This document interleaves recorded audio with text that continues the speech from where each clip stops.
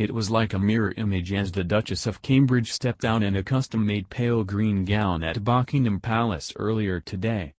The stunning dress, which she wore to mark her father-in-law's 50th anniversary as the Prince of Wales, looked almost identical to one she donned just last week. Kate, 37, opted for the sparkly £1,590 Missoni metallic knit wrap dress when she arrived at Belfast's Empire Music Hall during a surprise visit to Northern Ireland. But the mint green color, and same cinched-in waist and A-line skirt has made it easy for comparisons to be drawn between the two. During the tour of Northern Ireland, Kate paired her glittery ensemble with signature Giant Vito suede stilettos, which cost £505, and a nude mulberry clutch, which she placed on the bar as she pulled pints with her husband, Prince William. And it was like seeing double today as she made her way through the palace in a blouse dress featuring ruffled sleeves and a button-up collar, which she similarly teamed with suede nude heels. And it's not the first time Kate has repeated replica outfits.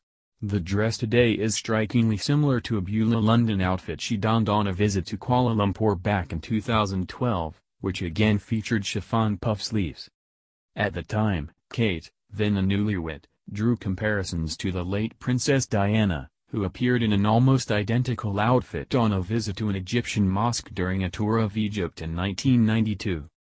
Meanwhile, Kate's appearance in Northern Ireland last week also drew comparisons to an Erdem dress she wore during a Buckingham Palace reception to mark the launch of the UK-India Year of Culture 2 years ago.